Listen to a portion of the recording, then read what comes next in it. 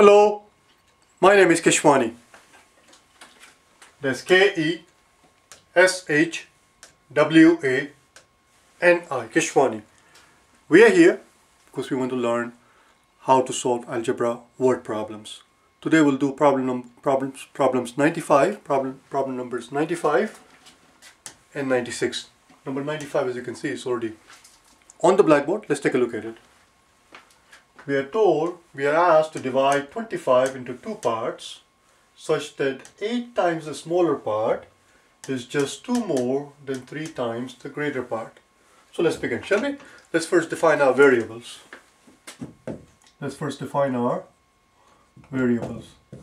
Let S represent the smaller part and G would be the greater part.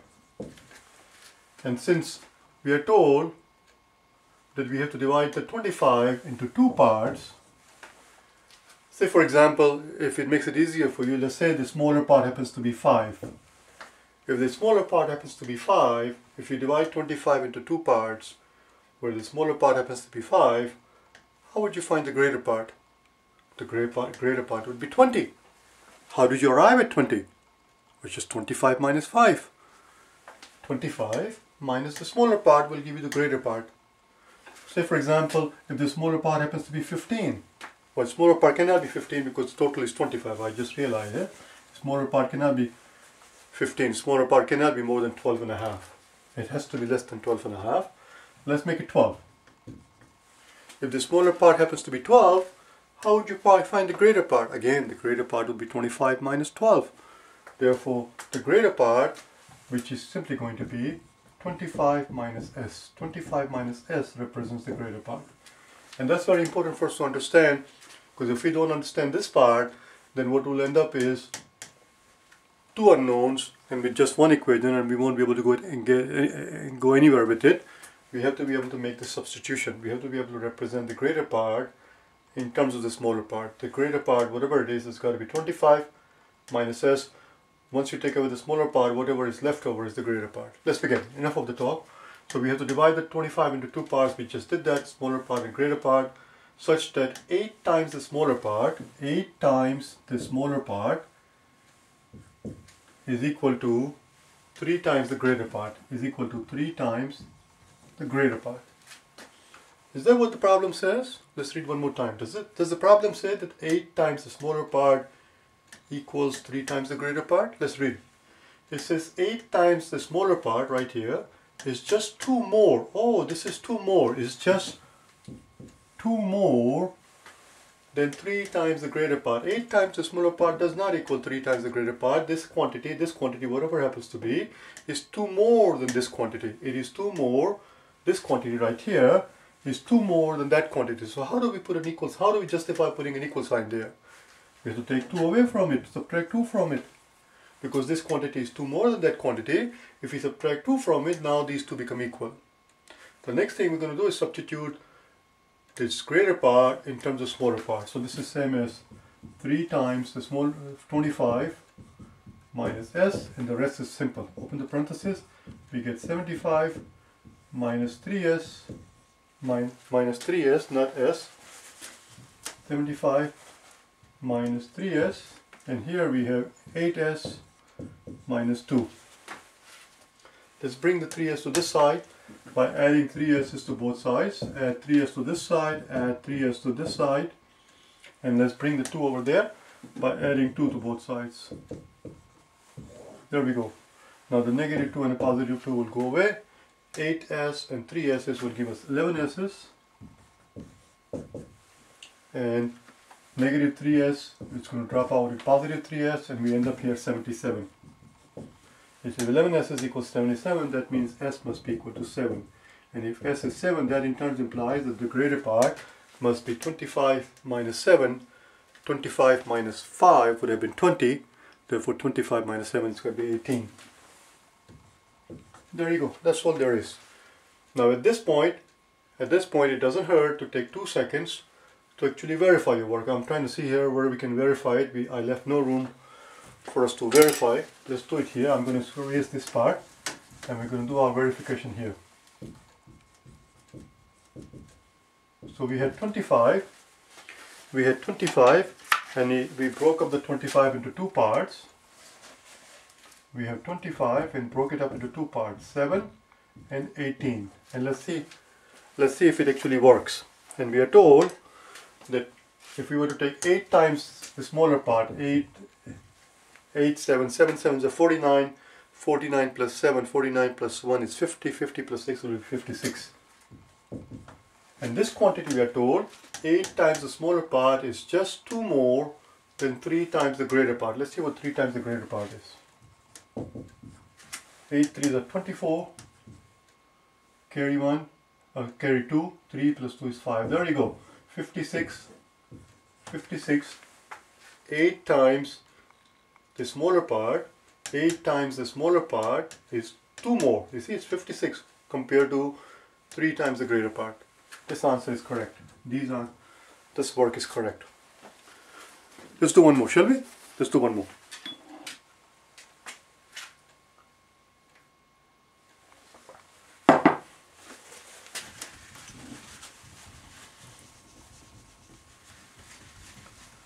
$96.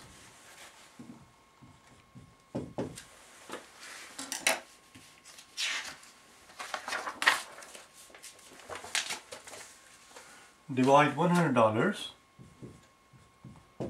Divide $100 among 3 people. Let's call them A, B, and C. Such that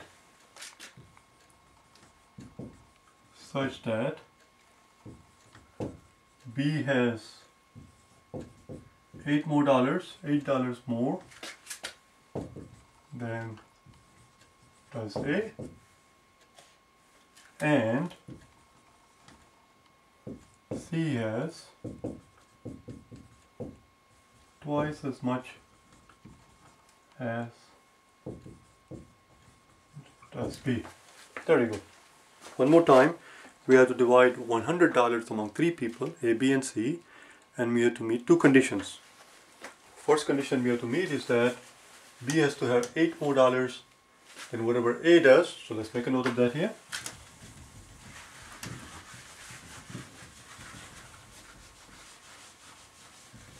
So again, we start out our work by defining our variable.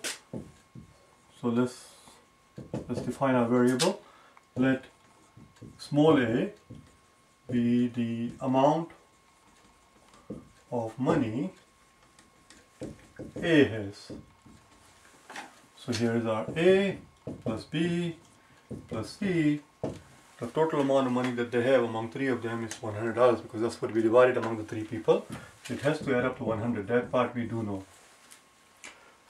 A, we are saying small a will represent the amount of money that A has, so that's that. How much does B have? B, we are told, has $8 more than A. Well, if A has $8, then B must have 8 more than that, A plus 8. So that was the easy part. What about C? How much does C have? We are told that C has twice as much as B. C has 2 times the amount of money that B does.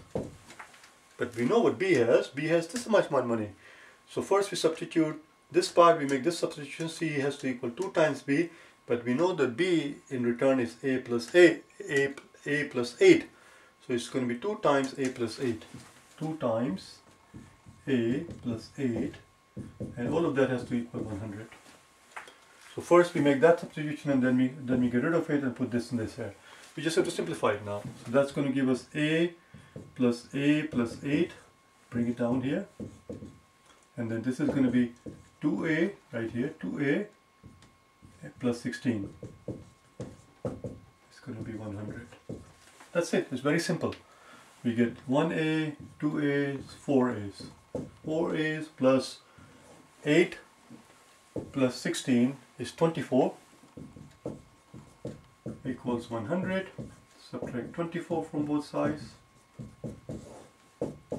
and 4A will equal 76. 4A would equal 76, and now we have to divide both sides by 4. So let's find out 76 over 4. How many 4 does 7 have? How many 4 does 7 have? 7 has 1 4. 7 has 1 4. The remaining 3 goes and joins the 6 and becomes 36. And 36 has 9 4s. Of course 36 has 9 4s.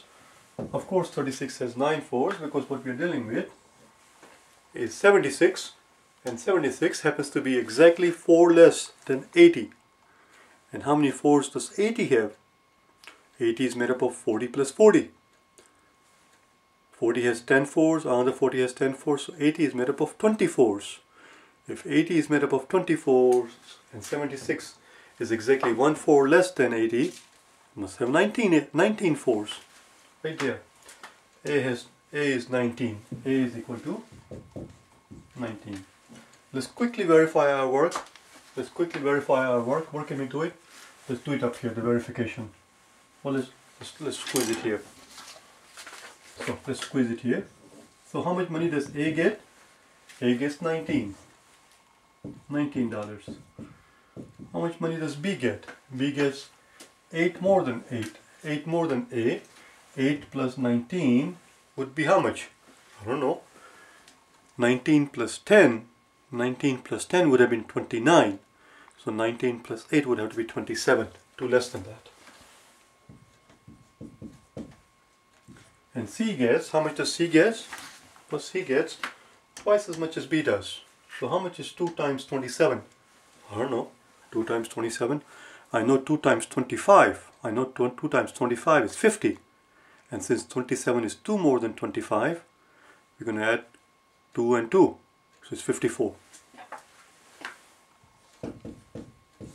And when you add them all up, what do you suppose they should add up to? It better add up to $100. And if it doesn't add up to $100, then something has gone wrong. 7 plus 4 is 11. 11 plus 9 is 20. So that's a good sign. Just 0, carry 2. 2 plus 1 is 3. 3 plus 2 is 5. And 5 plus 5 is 10. What do you know? It checks out. It checks out. We lucked out. It is in fact the correct work. See you tomorrow, okay? Bye now.